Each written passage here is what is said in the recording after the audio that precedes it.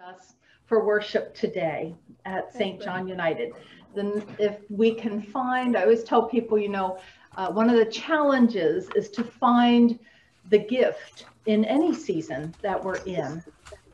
That the things that happen to us don't always seem good or feel good, but something good can come out of it.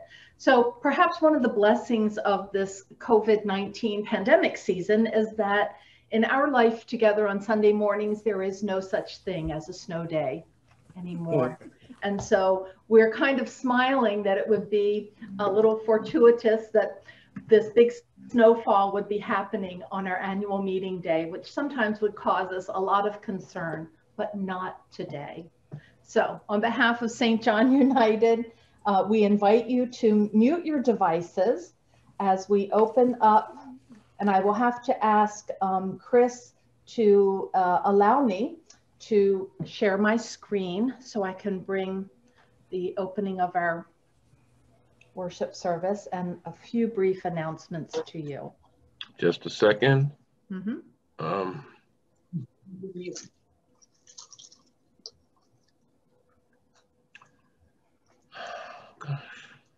So Chris, if you go to the share screen. Got it. Try it now. Thank you, Alvin. Thank you. Or Alvin, one of you. Thank you. What do you do? What do you want? So we do apologize. We're often moving. We're often. Where do you see that? A little smoother, but for some reason today, things are a little bit more challenging. So we are delighted that you have joined St. John United Church in the city of Columbia, Maryland, in the Wild Lake Interfaith Center, that we are a Reconciling United Methodist Church and a Presbyterian USA More Light congregation. Today is Sunday, January the 31st, the fourth Sunday of Epiphany. We welcome you to prepare yourself for this time of worship, to experience God's loving presence, and be reminded that each one of us is a different and unique celebration of the sacred worth of all persons, regardless of who you are, where you've come from, what you have experienced, or whom you love. You're welcome here. That if you seek to live in peace and grow in love with God and with others, we welcome you. Today is a reminder that our annual meeting will take place just after our worship service today. And today during worship, Reverend J.W. Park from the Baltimore Washington Conference of the United Methodist Church will be preaching. And we have Reverend Dr. Jackie Taylor from the Baltimore Presbytery in attendance. And I apologize, I left a C out of her first name on that particular slide. If you go to our website at sjunited.org, you will find information on our worship life together, our service to the community, study, prayer. You'll find information as well about our annual report, which has been issued to all of you. We hope that you've received that, and find links as well to COVID-19 resources, updates about vaccination taking place in Howard County, and other types of community support. You can always reach us very well through our email at sjukolumbia@gmail.com.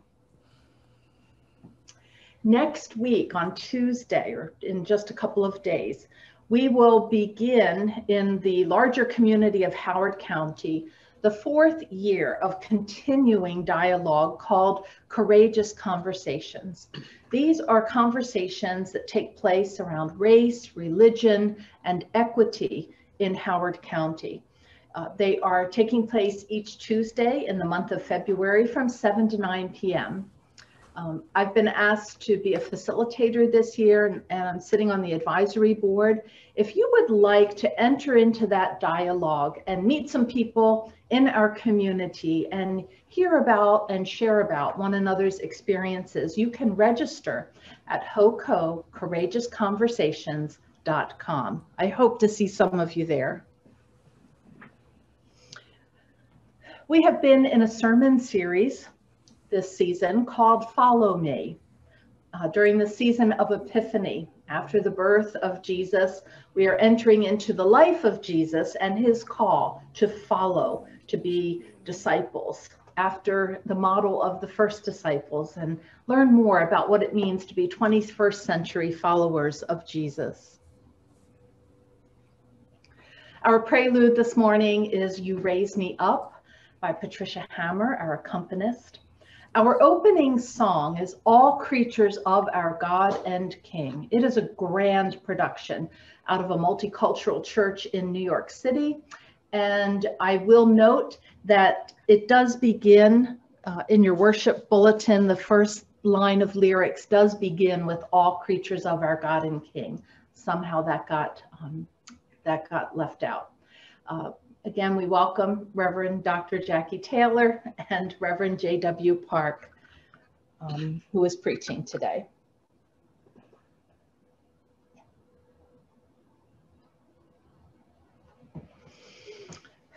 Chris, will you lead us in this opening?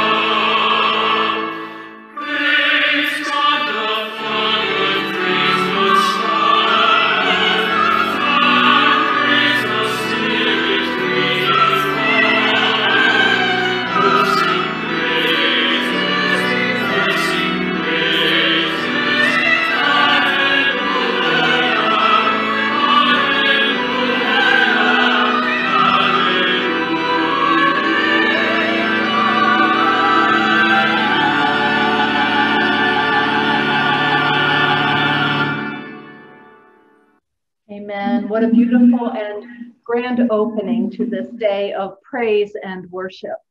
I love the more inclusive contemporary lyrics and the fact that people had some of their creatures, great and small, on the screen. Friends, will you join with me in our call to worship this morning? And I will be reading both parts on this day. Come to worship this day. Bring with you all your joys and sorrows. Jesus will offer hope. Come to worship this day, believing in the power of God through Jesus Christ. Jesus will bring us healing. Come to worship this day, feeling the presence of God. Jesus will teach us new ways to live. Amen.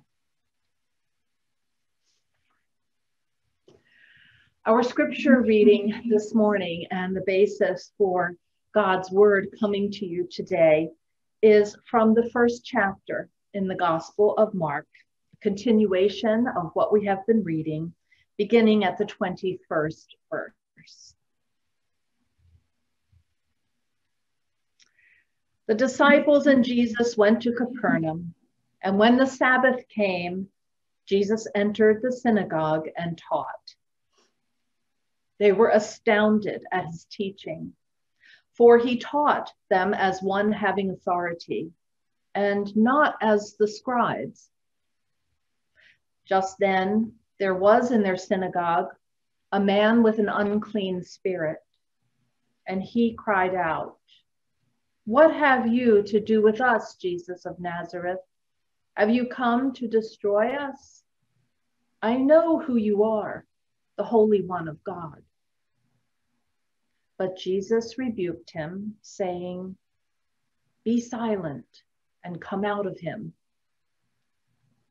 And the unclean spirit, convulsing him and crying with a loud voice, came out of him. Everyone, all there, were amazed, and they kept on asking one another, "What is this? A new teaching with authority. He commands even the unclean spirits, and they obey him." At once, Jesus' fame began to spread throughout the surrounding region of Galilee. SJU, friends and family, this is the word of God for the people of God. Thanks be to God. We have a moment now, as is our tradition, with our children and youth, as we continue in this sermon series with a theme of discipleship and the call to follow me. We've been talking about the keys to discipleship, and today's key word is promise. And so let me show you our key word today, children and youth. The word is promise. And so you know what a promise is. It's something that is made between two or more people that is assured to happen, is sort of guaranteed, if you will. And today's word promise is something that's important for us in this time. You heard the story about a man who was not well and approached Jesus, and Jesus was able to heal him. Friends, our children and youth, students of all ages, are preparing to re-enter their classrooms with an invitation to come back one or more days a week into an environment where they might not feel completely secure. And at any rate, it's an adjustment. But here's where the word promise comes into play. Jesus is with you. No matter where you go, whether you're learning at home or learning in your classroom, we want you to know that God is with you, promises never to leave you, that there's nothing that can separate you from God's love for you, and that Jesus is your constant companion on your own journey of discipleship, just as he was with the disciples, just as God has promised that the Holy Spirit would remind us of that.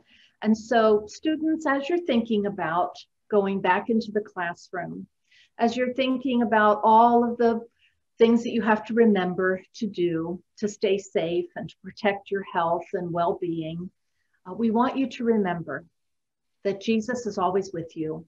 The Holy Spirit is reminding you of God's presence. It's there to protect you, to guide you, to nudge you on the ways to go and the ways not to go. And that Jesus promises to never leave you. Let us pray. Gracious God, we thank you for the gift of all of our young people, our students and learners of all ages, and the teachers who accompany them in their growth and nurture. We pray for your protection around them as they seek to continue to grow in their body and mind and spirit. And we hold on to your promise that you are always with us. In Jesus' name we pray, amen. This morning, we are also delighted to welcome Reverend J.W. Park. His message today is based on today's scripture in the Gospel of Mark. And the title that goes along with this worship sermon is What Have You to Do With Us? Which is what the man who was ill and the spirit inside of him cried out to Jesus. Welcome, Reverend Park. Thank you, Mary Kay, and good morning, everyone. It is so good to see you. And even though it's snowing outside, it's wonderful that we are able to get together. And usually on Sunday, if it snows, and usually we either cancel our worship service.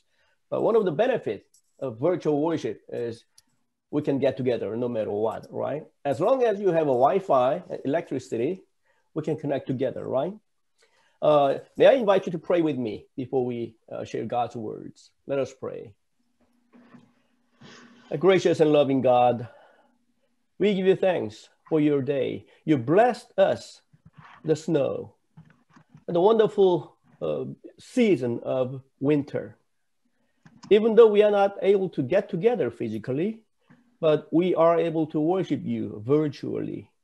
So we ask you to bless us through your Spirit as your word spoken and proclaimed. Hide your servant behind your glory, and only let your message of peace and love will spread in this world.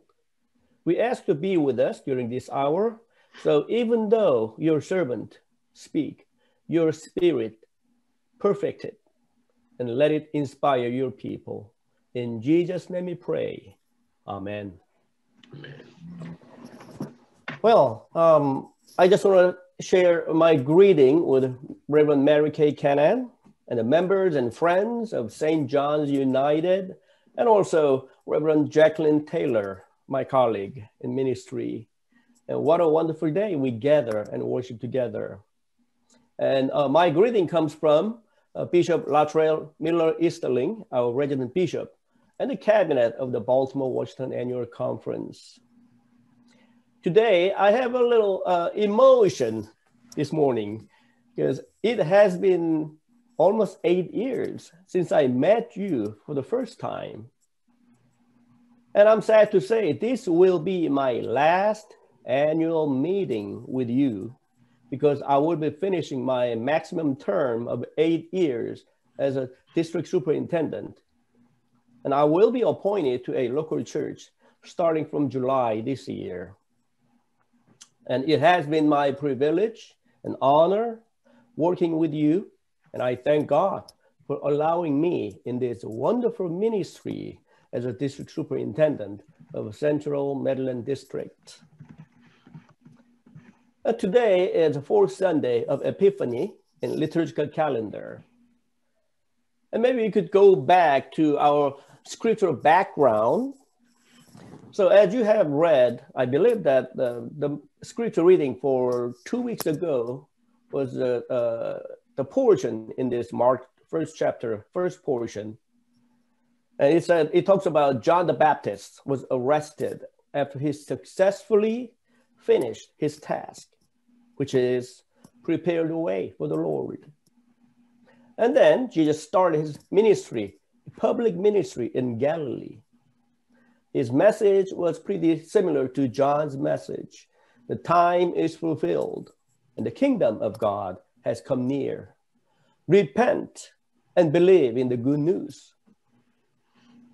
And in our story, Jesus called his disciples who were working in and around the Sea of Galilee. Basically, they were fishermen. And when Jesus called them, they dropped everything. They dropped the net, leave the boat, leave the family, and start following Jesus.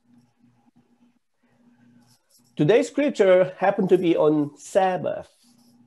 So Jesus taught in the synagogue. And as the scripture says, everybody in the synagogue was astounded about his teaching. His teaching was the one having authority, not as a scribes. Somehow, there is another character emerged, a man with an unclean spirit. And he cried out, "What have you to do with us, Jesus of Nazareth? Have you come to destroy us? I know who you are, the Holy One of God." Well, in this such a short saying, this unclean spirit, or the man with the unclean spirit, summarized everything about who Jesus is. And then Jesus rebuked him, saying, "Be silent and come out of him." Then the unclean spirit came out of him. Well, this is such a short, a simple passage. Story have a happy ending. There was an issue. Jesus took care of it. Everybody went home happy. Well, is it really? Well, there's nothing much to talk about this story, right? However, there is something that we need to pay attention in this short passage, especially around what the man with the unclean spirit confessed or talked. What have you to do with us, Jesus of Nazareth? Well, when we hear man with unclean spirit, who is it? Who is he? What is he? Well, these days, people frowned upon anybody talking about a demon or devil as a religious crazy lunatic or a person with mental issues. Well, obviously, I'm not in a religious mysticism, or I'm not a Pentecostal. But I gotta tell you that there is demonic forces in our society, in whatever form they may be. Well, thanks to the Hollywood, they helped us to have a very specific image of a demon. You know what I meant, right? Red face with a horn and pitchfork. It would be a whole lot easier to identify the demon if the demon looked like that. Well, person with an unclean spirit could mean either person with a mental illness or addiction, or literally person possessed by a demon.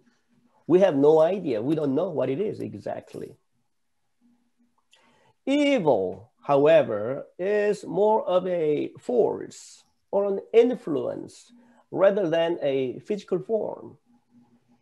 Evil is expressed in our life and society that harm people and our society, like racism, either individual or systemic, and also discrimination of all kinds, and any social ills, like cycle of poverty, unfair housing practices, educational disparity, and corruptions of all kinds. Anything and everything that harm the well-being of individual and society. Evil is an intention to harm. An evil person is looking to harm others. So the question is, a man with unclean spirit asked to Jesus, "What have you to do with us, Jesus of Nazareth?" The demon in the person asked Jesus, "Why don't you leave me alone? Why do you bother me? Just leave me alone. I'm happy and content." Basically, I understand that's what this demon in the man says. Why do you interrupt all the things? Well, we, including myself, are a being of resistant to the changes. Nobody likes changes. Maybe a little tiny bit of changes that brings something new, and we can enjoy that. But when the change got bigger, beyond the parameter that we can stand or handle, and that's the time that we have problem. Well, how is our life these days? How is the current situation? Well, we now have the new president and his administration. Woohoo! However, our political situation is not that good yet. Do you all remember less than a month ago, there was a violation and violence in the Capitol Hill? Our nation is still divided. Doesn't look like it's gonna go well soon. Well, can you get along well with each other? We cannot force others to love us or like us. But if someone hates others and intends to harm them, is evil. There is a clear line. While we don't get along with everybody perfect, but if you have an intention to harm others, that's where the evil starts. And the pandemic is still with us. The variations of the virus and the effectiveness of the vaccine may be in a perpetual battle on top of the slow speed of vaccination. I'm afraid that some experts saying this may be our lifestyle from now on. How successful are we to bring out a vaccine that could target on this virus? Nobody knows. And the mental and psychological impact of the pandemic on people. It has been almost a year since the pandemic is here with us. People suffer the impact, the life, and getting tired. They're exhausted and tired of this. And we witness an unimaginable number of people died in our nation, as well as in the whole world, because of the virus. I believe we as a human being grieve over this happening. At least in our generation, we never have things like this. And the economy, domestic and global, and personal finance concerns so many people. While there are businesses thriving during these days, like Home Depot, Lowe's, because everybody take advantage of repairing and fixing their houses. Restaurants and travel business and all those rest of them suffer badly. On top of that, the fate and the future of a church called the United Methodist is still undetermined. The way we worship and fellowship has changed. The way we do our mission and ministry have changed.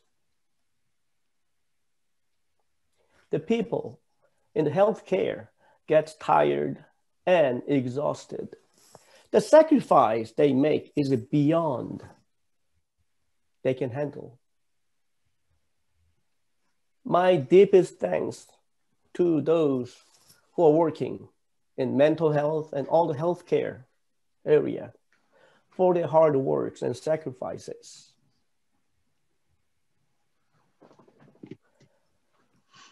Why do I tell all this depressing stuff while you are already feeling it? Am I enjoying making people mad and depressed? No. I do not enjoy that, but the fact is fact. The first thing that we need to do is recognize the situation and fact-finding, and then start from there. However, all the things that I just shared isn't just depressing. Man, I think that America needs an exorcism. However, the good news and hope comes in our story. Why? Jesus cast the demon out of the man. Jesus made this man possessed by an unclean spirit clean and bring the wholeness in his life. And therefore, our hope is in Jesus. Jesus liberates us from the oppression and all kinds of bondage. If you say, oh, that's good, it's done, so the problem solved, we're going to go home and done. Well, that's about only half of our faith. What have you to do with us, Jesus of Nazareth? The question is, what are we supposed to do with the faith? If our faith drove out the demon in our life, wonderful. Then what? Well, do you remember your baptismal vow? The pastor asked before you're baptized or confirmed, asking, do you accept the freedom and power God gave you to resist evil, injustice, and oppression in whatever form they may present themselves?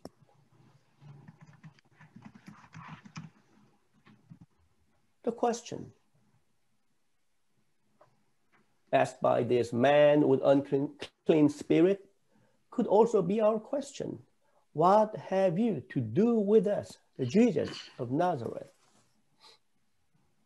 What do we do with this thing called faith in Jesus Christ? Maybe the reason why this demon inside the man asks his question is, I'm content and happy, just leave us alone. I don't like the change, in other words. And I think we can identify ourselves with that and relate ourselves to that. Asking not to change anything.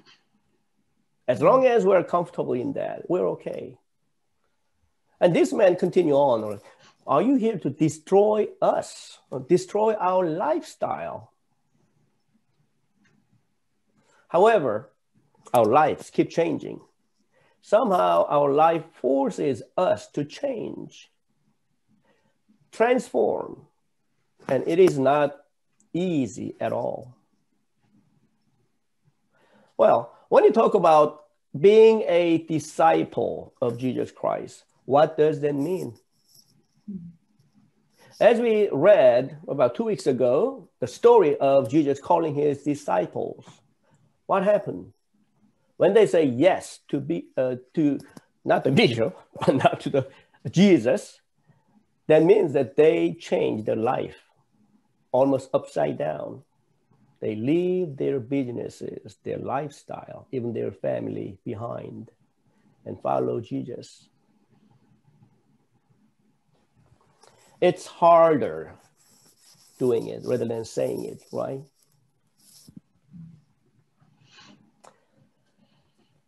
Well, our life should reflect our faith. Our faith should make us to take actions. Do you remember what I said when I mentioned baptism with covenant? The question, do you accept the freedom and power God gives you to resist evil, injustice, and oppression in whatever form they present themselves? We as a faith people, we as disciples of Jesus Christ should live our life towards that, including resist evil, injustice, and oppression, whatever form they may present themselves. What are those stuff? As I said earlier, any form, anything, and everything that harms us. Racism is one of those. All the things that are unfair in our lives. However, why do I feel like I'm preaching to the choir?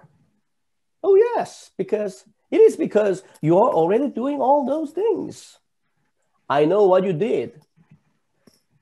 Reverend Canahan shared with me about what you do or did.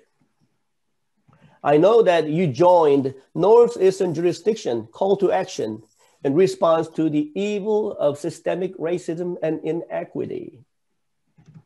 And I know you made a commitment to an anti-racism church at the Baltimore Eastern Conference and made a commitment to be a Matthew 25 congregation with the PCUSA.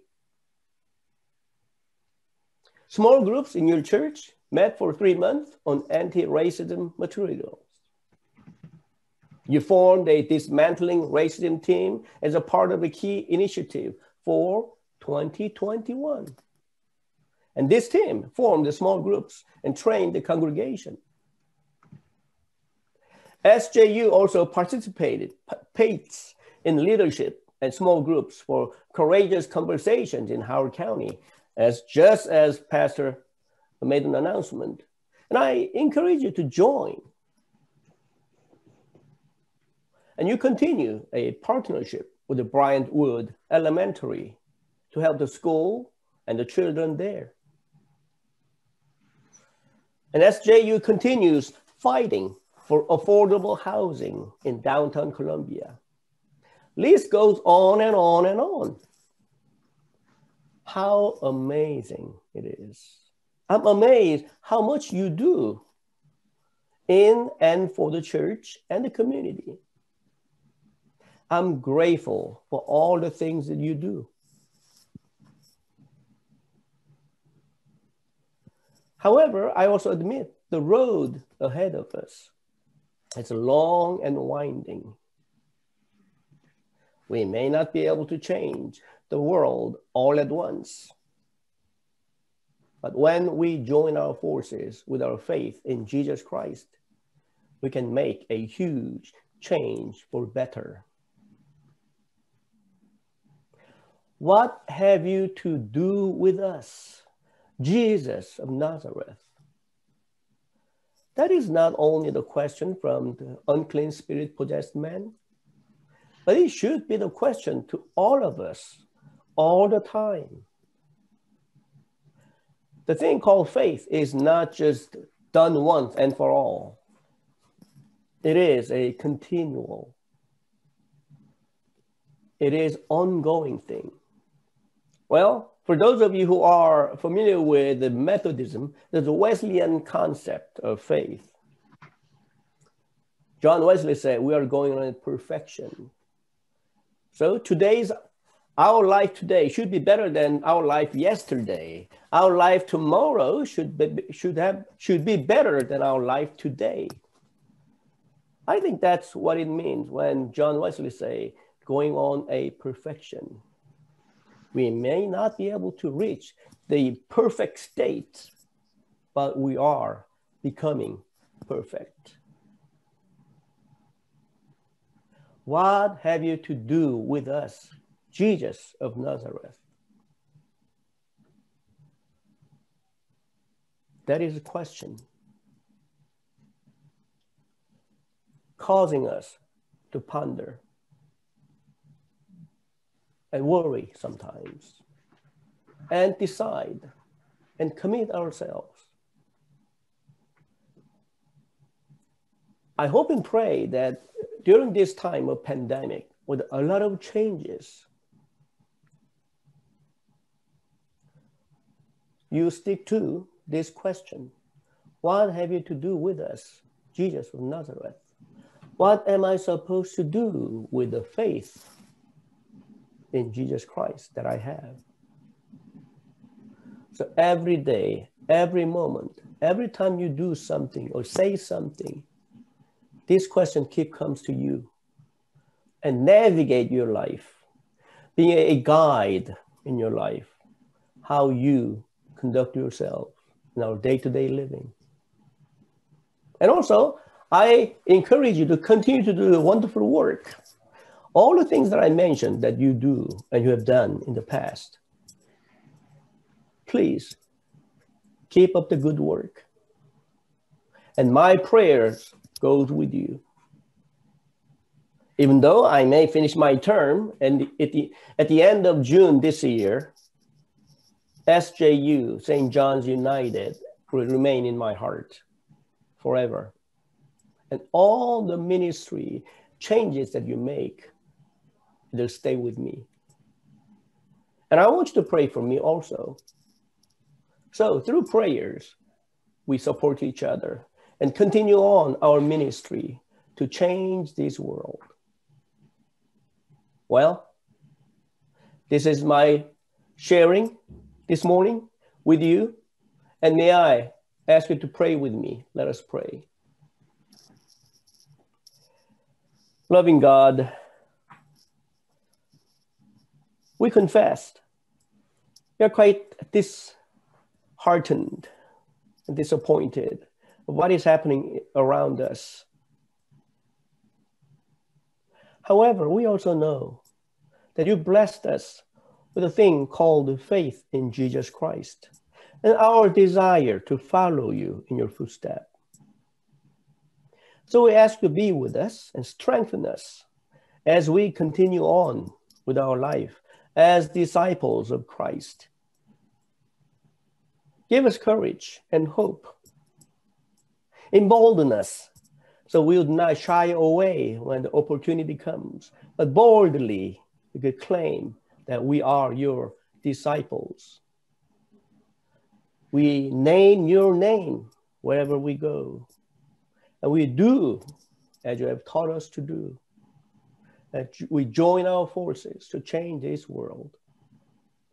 There are many things to do, but help us not to be discouraged and exhausted, but put us on the wing of eagle, soar into this high sky. We are grateful for all these saints of yours gathered today here. And as we continue on with our business as a church, we ask you to bless us through your Spirit. We pray all this in the name of Jesus Christ, our Savior and Messiah, and our Master, Jesus the Christ. And people of God say, Amen. Amen. Amen. Amen. Amen. Reverend Park, we give thanks to God for you, for your unique createdness and life journey, for your gifts and call that have led you to say yes to serving and leading us for the past 8 years. We're so appreciative of your exhortation, the way that you have encouraged us and built us up in hope that we could become more faithful followers and live into the vision to become the church that God is calling us to be in our community in Wild Lake and Columbia and beyond. And we bless you and send you off with our prayers into your next steps of leadership and service, knowing that you are blessed to be a blessing. Amen. Thank you, Mary Kay. And time flies when you have fun, right? I feel like I met you yesterday, and it's been already 8 years. It has gone by. It has gone by very quickly. It has coincided exactly with my term of leadership with St. John. I started here on July 1st. It'll be 8 years. So thank you. Friends, I'm sorry, Mary Kay, I gotta tell you that you are such a wonderful, perfect match as a pastor to SJU. And everybody in SJU, you guys are wonderful. And you may not be big as other churches. You are small in number, well, not so small, but you are mighty in your ministry. And sometimes you have no perspective of what kind of church you are. But trust me, I have 78 churches in my church, in my district, and I know about over 600 churches in our annual conference. And there are no church like SJU. And all the things that you do in the name of Christ, that it means a lot. So I'm not asking you to be snobbish or arrogant, but you need to know that you are great people, and keep up the good work. Thank you. Thank you very much. Thank you. And I think the gratitude for our life together is mutual. And I think that it is out of that gratitude that we continue to say yes and yes more often to being and doing and serving in the ways that God calls us to. And so I agree with the mutuality of that fit and blessing. Amen. So friends, in response to God's word, proclaimed and received and beginning now to be lived out, we invite you to think about giving of your whole life as you think of what has God to do with you now. And so as you contemplate that, we remind you that we have ways for you to continue your generosity to the church using a number of ways through the Givelify app on your mobile device or computer, and searching for St. John United on Twin Rivers Road. And you are able also to give through our Donate Now button on our website at sjunited.org. You can always make an automatic payment set up with your banking institution or by mailing your contribution to the church.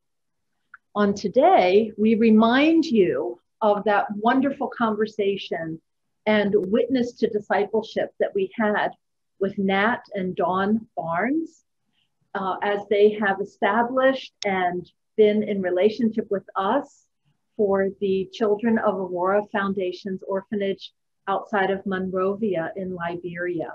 And so in support of that, we remind you that on the website and on the Givelify app, you may designate from now until February 7th, a special offering and giving that will go directly and fully and completely to that mission and ministry to serve some of the bright and beautiful young faces that you see on that screen. That picture was taken in July of 2020. Friends, as you contemplate your response, will you please hear this call to generosity? God of power and wisdom, we give you our eternal thanks for the gift of your Son, who came not only to save, but to teach us about your kingdom and how we might live, readying ourselves for that kingdom. He taught with authority, and if we listen, we will live a life of generosity, mercy, and compassion. Bless what we give this day of ourselves and our very selves to help us be faithful in the use of all our resources, that we might live like those anticipating your kingdom. In Christ we pray. Amen. Our song of reflection this morning is Be Thou My Vision.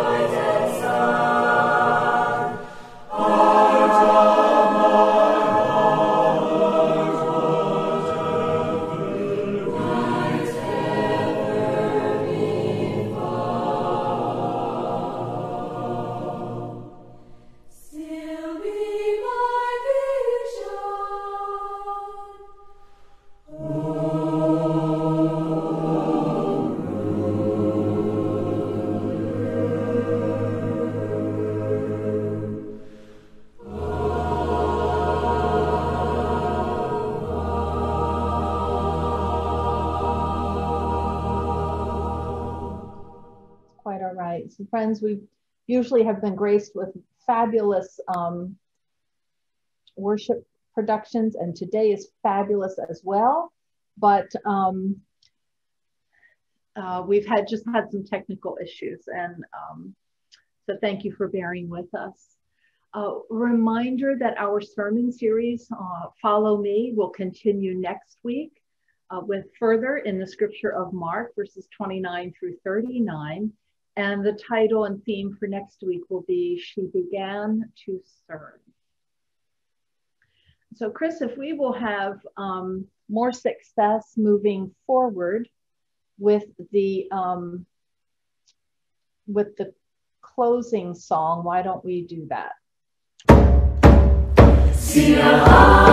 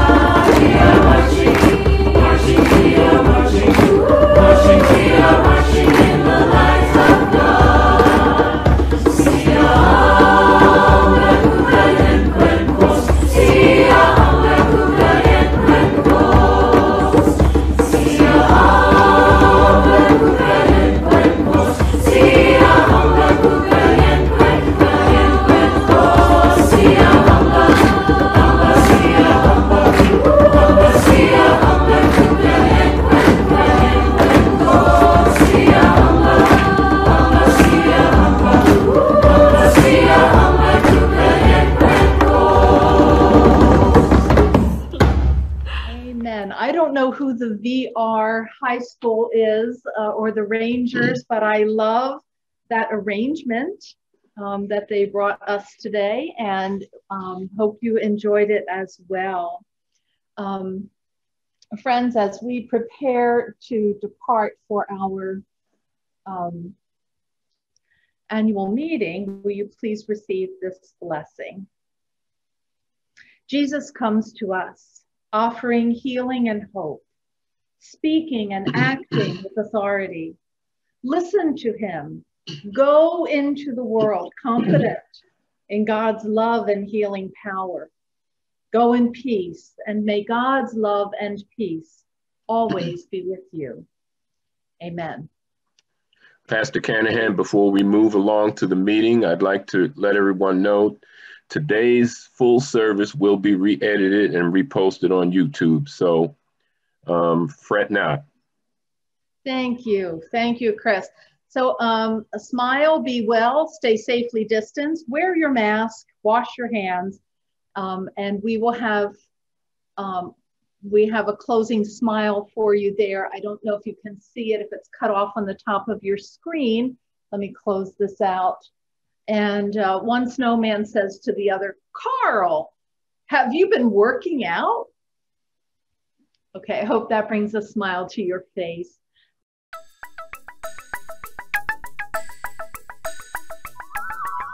You're watching what may be the world's most unlikely art collector. For as this long-haired terrier dashes through the snow, he's actually gathering hundreds of stunning masterpieces that will be proudly displayed on his nose, whiskers, and ears. They are snowflakes, the crown jewels of winter. And with a microscope, camera, and just the right temperature and humidity, a dog's frosted face becomes a gallery filled with spectacular wonders. Take a look.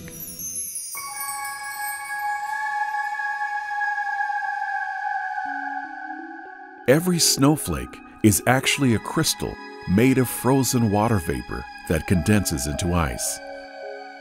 One small crystal may contain 1,000 million billion molecular building blocks. With possible formations so numerous and diverse, no two snowflakes are exactly alike. The process of their assembly is fascinating. This cloud bank contains more than 1 million tons of liquid water, most of it in the form of droplets on the verge of freezing. A snowflake begins when one of these drops collides with a fragment of dust or pollen. Then it quickly freezes to create a template called a seed crystal. As more water molecules condense, the shape of the growing crystal becomes a hexagon. The formation of its 6 facets is determined by the chemical composition of every water molecule. 1 atom of oxygen and 2 of hydrogen that naturally attract and bond tightly to each other. In a matter of minutes, chemical reactions cause more water molecules to self-arrange into a hexagonal framework, the core structure that defines almost every crystal of snow.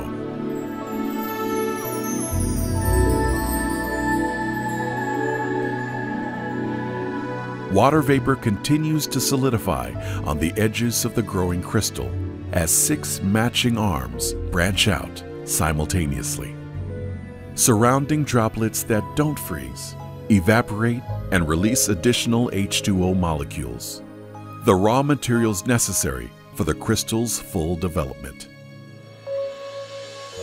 To date, researchers have identified at least 35 distinctive categories of snowflakes. Each basic shape is the product of small variations in atmospheric conditions, including wind velocity, temperature, and humidity.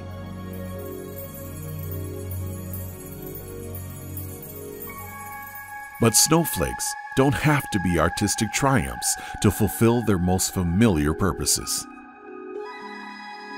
In fact, they could all be uniform, shapeless globs of ice and still effectively insulate and cool our planet. help regulate the life cycles of many animals and plants, store enormous reserves of fresh water for distribution throughout the year, and paint the continents with breathtaking landscapes that can fill us with wonder and awe. Yet beyond the obvious large-scale importance of snow, a timeless question lingers in the details. Why do individual crystals fall to Earth in such visually extravagant packages? An Old Testament scripture may provide a clue. Then the Lord spoke to Job. Have you entered the treasures of the snow? Tell me if you have understanding. Those ancient words still challenge us to pause and consider the true significance of nature's hidden treasures, including these brilliant works of art that adorn the earth. You see, snowflakes may be far more than the result of blind chemistry and the inevitable bonding of hydrogen and oxygen atoms. For while natural laws, including chemical attraction and gravity, play important roles in a crystal's development, it can be argued that the elegant geometry and meticulous organization displayed here imply the existence of both an artist and architect, a creator who first calibrated the finely tuned conditions that govern everything in the physical universe, including the formation of snowflakes. This assumption is reasonable because without a lawgiver, there would be no natural laws, no earth, no atmosphere, and no water molecules designed to freeze into objects so stunning in their appearance that they capture our full attention, and then silently proclaim, yes, there is a God.